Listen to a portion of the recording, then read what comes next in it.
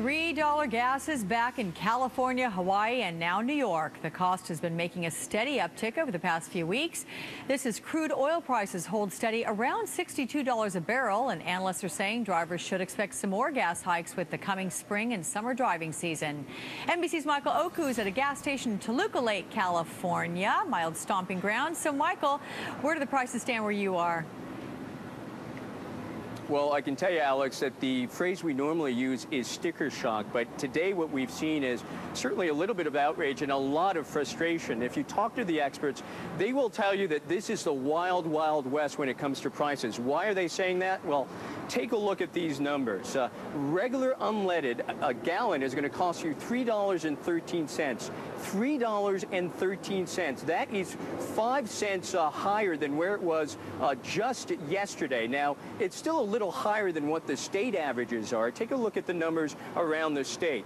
That will run you about $2.99 a gallon if you're buying at some gas station in California.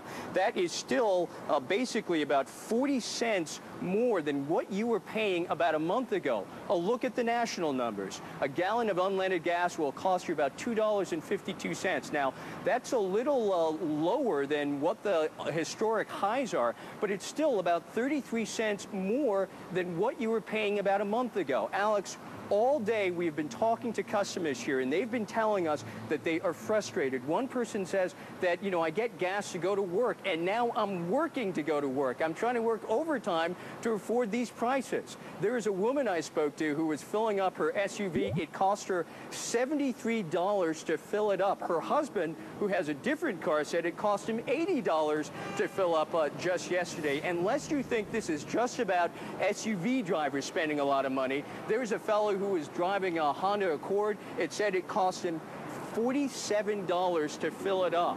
And those people are driving high-performance vehicles. They say they normally get the highest grade of gasoline. They say, we're switching to the cheaper stuff. That's expensive enough, Alex. I tell you, the electric car can't come back fast enough. Michael Oku, thank you very much for bringing it to us.